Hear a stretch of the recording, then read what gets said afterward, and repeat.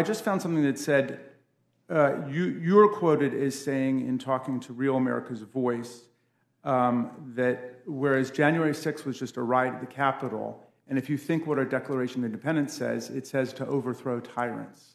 So do you think that the assault on the Capitol was a legitimate exercise of popular insurrection? Oh, Mr. Raskins, I know it's early in the morning, but this is the Rules Committee. This isn't your Trump derangement committee that you call the January 6th committee. My last name doesn't have an S on it, Ms. Greene. Oh, I apologize. Okay. Mr. Raskin. We're in a position right now in this country to do something about Marjorie Taylor Greene, Donald Trump, and the entire MAGA movement. You've been talking about the Second Amendment. You came here to talk to us about the Second Amendment, right? I'm here to talk about due process rights and protecting Americans' due process rights. All right. So I just want to be clear. You've been quoted at least as saying that the January 6th riot at the Capitol was in the spirit of the Declaration of Independence, which says you can overthrow tyrants. You've also testified that people have a right to carry guns, presumably wherever they want to go. So it seems to me that lots of people were armed on that day, but the logic of your argument is that everybody could have been armed and brought their weapons with them. And I'll take that as a conclusion. What evidence do you have that a lot of people were armed that day? Mr. Raskin, do you have that to introduce into the record? Just wait for it. But when it comes out, presumably you'll be supporting it, right? That they would have a right to have guns and knives with them. Is that right?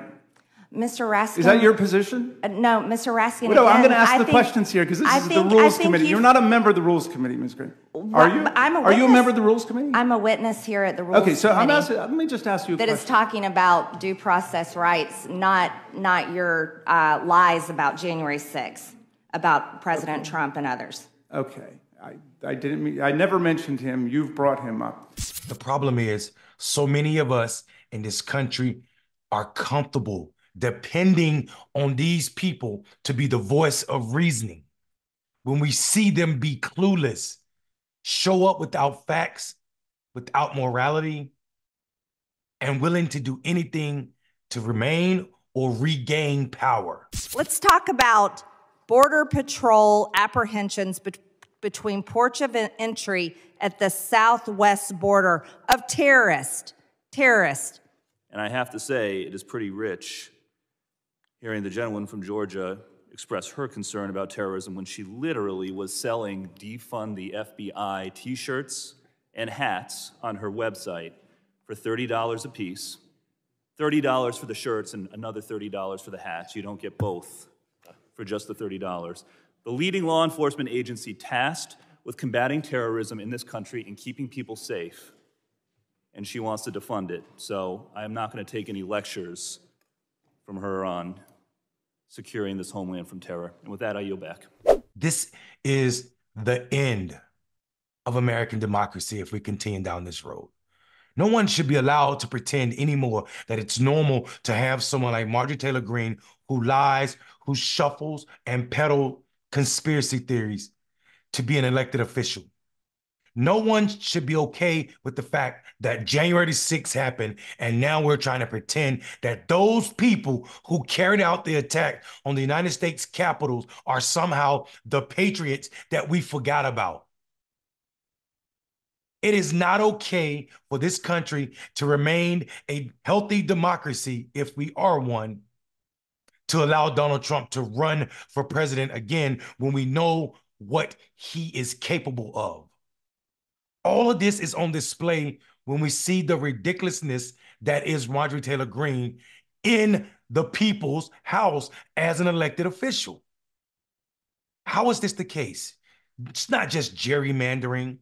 It's not just voter suppression. It's also the willingness of certain Americans to go along with the tearing down, the ruining of the Constitution and all the institutions that made America not as great as she should be, but as great as she is. It's in our kids' schools, it's on the college campuses, it is in the workforce, it is in the streets, it's when you go to the store. I mean, like, you can't do anything in peace without this wokeness being shoved down your throat wherever you go. So, do you have a question? Is there something funny? I do. Yeah, sure. How do you define wokeness? Wokeness is the destruction of normalcy and how do you define it? We are willing to let idiots like libs on TikTok try their BS and define wokeness in a way that is anti-American when we know wokeness has a history that dates back to 1923 about Black equity, about Black people standing up and recognizing and owning and explaining and articulating the traumas that are happening to them. So while they will tell you it's not easy to define, wokeness is absolutely easy to define. It is about being aware about social injustice and doing something and acting on it. Anything else is a whitewashing of the definition of woke. It is changing it and demonizing it so that you being the people that support whiteness, can benefit from it. You can't trick me on my history. I know 1923 what Marcus Garvey meant when he said it. I knew what the Negro Union Minds United workers meant in the 30s when they said it. I knew what Ledbetter meant when he was talking about the Scottsboro Boys when he said it. I knew what Erykah Badu meant when she said it.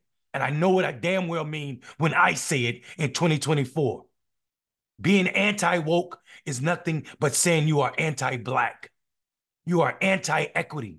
You are anti-injustice. That means you support all of the fights to keep injustice in place. You support all of the fights to keep inequities in place. That's what it means to be anti-woke. Don't be ridiculous. Don't buy into the BS. America has never been great as she is, and she's still not great enough. Anybody trying to take this country back is trying to exclude some form of American. And it's a damn shame that so many of y'all are willing to agree with it. I'm Mundell Robinson. Don't support Marjorie Taylor Greene. Don't support libs on TikTok. And damn sure don't support Donald Trump.